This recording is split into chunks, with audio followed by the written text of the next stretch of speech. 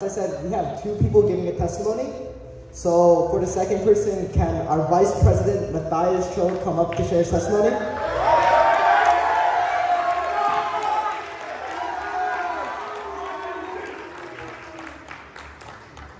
Hello everyone. I don't know if my heart's still pounding from dancing or the stage fright. But thank you guys for coming today, and today I just wanted to share a testimony and I'm a personal witness of God working in my life. So my name is Matthias Cho. That is my full legal name. My middle name is News, and I'll talk about that later, but I wanted to share with you all my testimony. So as we just heard, a testimony is a statement of someone's personal experience with God and how one became Christian. And I used to think that sharing your testimony was a one-time thing, but now I know that everyone's testimony is constantly being written each and every day, because this God doesn't work just once, but he's constantly shaping them. So today I wanted to share with everyone a specific time in life where I witnessed God and my experience with the way God has worked in my life. Just for some context, I've had the privilege to be born in a Christian family, and my father is a pastor, and I am the youngest of 5 kids, so I'm the baby. I grew up always going to church, and I always attended Sunday school. I grew up learning about Jesus and the Old and New Testaments. And going to church for me was like a family activity, but I look back and see what a great privilege it was to be exposed to Jesus at such a young age. And today I wanted to talk about and expose some of you who may have never heard of Jesus Christ. So, being the youngest of my family, I always picked up a lot after my siblings.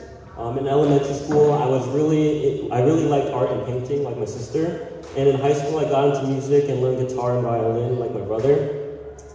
And one thing that all my siblings shared was that you're all fencers. And shout out to my fencing homies in the back. Thank you guys for coming out. So yeah, we were all fencers. And I started going to a fencing club in Manhattan when I was 11 years old. And my parents forced me into this sport. And I first very dreaded every single Saturday that we would go, because we would wake up at like 8, 7 in the morning. And we'd drive over an hour to Manhattan just for me to get destroyed by the big kids. But eventually, when I joined the high school team, I was able to actually share my knowledge with my team. While I was getting destroyed at my fencing club, I would cook the kids in my high school. So I became captain of the fencing team my junior year, and it was my experience that was very valuable because no one else in my school did fencing outside of school. And all I wanted to do was to improve my team and show them how we can get more wins and just improve. So in my team, I saw a lot of potential in one of the underclassmen, and his name was John Sabu. And he always listened to drills, tried his hardest during practice, and it really showed that we shared the same love for the sport of fencing. And as teammates, we supported each other at every single match, and he would cheer me on at one of my greatest high school memories when I got second at a tournament. He was kind and innocent, and I honestly could see him taking my place as captain of the team when he was a senior. So John would start getting fencing lessons in the off-season to improve for the next season. So there was a lot to look forward to in my senior year of high school. So in the first week of my senior year, I'm from a small town on Long Island, and news spreads really fast.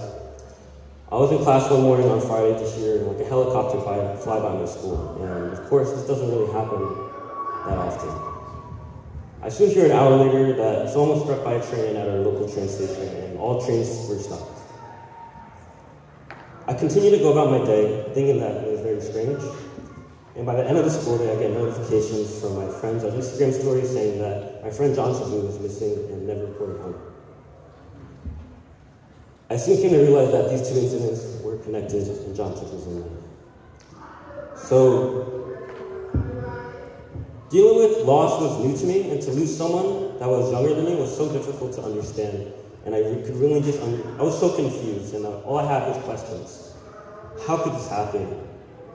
He would never, God, why did you let this happen? And why are you putting me through this? So a day after the incident, I visited his parents and brother, who I'd never met before. And I introduced myself to hear, actually, that they knew who I was. And they knew I was very involved with the fencing team, and they knew I was captain. And John's brother revealed to me that John spoke very highly about me at his home. And John's best friend was saying a similar thing, that I was one of John's greatest role models. So I just tried my best to be the best captain that I could for the team. Really just trying to improve, just encourage them, and just share my love for the sport of fencing. But hearing these nice things from someone that you lost was really heartbreaking, and I actually felt a lot of guilt. In my head, I said, how could all of this happen? You were his leader and his friend. You could have done something, you were not enough. So I was really frustrated with myself for not being present, and I can't even tell John that, thank you for all these kind things that you said, and that really hurts to this day. So I couldn't help but keep thinking, why God? Seeing John's family just questioning and crying hurt me so much, and I needed answers. As the need for answers grew, the worse my mental state got. And I needed to distract myself and get away from everything. So I went back to my room, and I chose to play guitar as it was my way of coping. I didn't know what to play, and so I played some old music sheets that I found in my room, and they were my brother's songs that he left, and they were all Christian songs. And they were all like basic chord sheets of songs that I've heard before, and I started playing it. I actually gave the words to the song's meaning. The song that I found was Blessed Be Your Name. And in this song, you hear the lyrics, every blessing you pour out, I'll turn back to praise. And when the darkness closes in, Lord, still I will say, Lord, blessed be your name. And in the bridge of that song, it says, you give and take away. My heart will choose to say, Lord, blessed be your name. Singing this song to the top of my lungs, I realized what I was doing and what I was singing. I don't even know why I was crying when I was singing that song, but I found myself choosing to worship God in the midst of my suffering, proclaiming these lyrics, and I still chose to say, Lord, blessed be your name. And at this very moment, I was able to understand and find peace in everything that was going on. Justin actually mentioned a part of this verse, but I'm going to quote Philippians chapter 4, verse 7, and it reads, and the peace of God, which transcends all understanding, will guard your hearts and your minds in Christ Jesus. I'm not able to understand everything in my life. And as much as I really wanted the answers, honestly, look, now I don't even want to know the real answer for all of that. Because God is all-powerful and entirely good in every season of my life, and I will choose to praise, because he works all things for our good. And we might not see it at first, but he is. I learned it was truly a blessing to be in John's life and affect him in the ways that I did. And I never realized how big of an impact I can have with someone. I was one of John's role models, and to be valued in someone's life and making a difference in them was so meaningful to me. I'm so happy I was a part of John's life, and I hope that I can affect others as well. Because I choose to build my life on the love of Jesus Christ. Jesus Christ is the greatest role model that I have, and it's through him that is able to reach those. Jesus is someone who impacted my life and continues to be my inspiration every day. And I'm going to quote another Bible verse from Hebrews chapter 12, verse 14, which is kind of my mission and how I go about every day. And it reads, make every effort to live in peace with everyone and to be holy. Without holiness, no one will see the Lord. And as I mentioned before, my full name is Matthias Cho. My given middle name is News, and my father purposely gave me an English middle name about the news. And what news is it? It's the good news of the gospel. The gospel is literally in my name, and that's what I will do.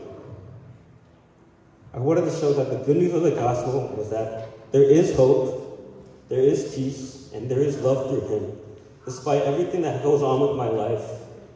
After this happened at the beginning of my senior year, of course, my senior year was cut short to COVID. I started off freshman year just probably depressed in my room because all school was online. But I look back and it was a lot of growing and pain, but I eventually leading to Bing, where I can be here to give this testimony, to spend 3 years in this college fellowship, and I grew so much in my faith. And I just wanted to, encourage you that there is peace and love through him. Jesus Christ, I want you guys to just know that I follow him, and I want you guys to follow him, for he is good, he is above all things, and his love endures forever. Thank you.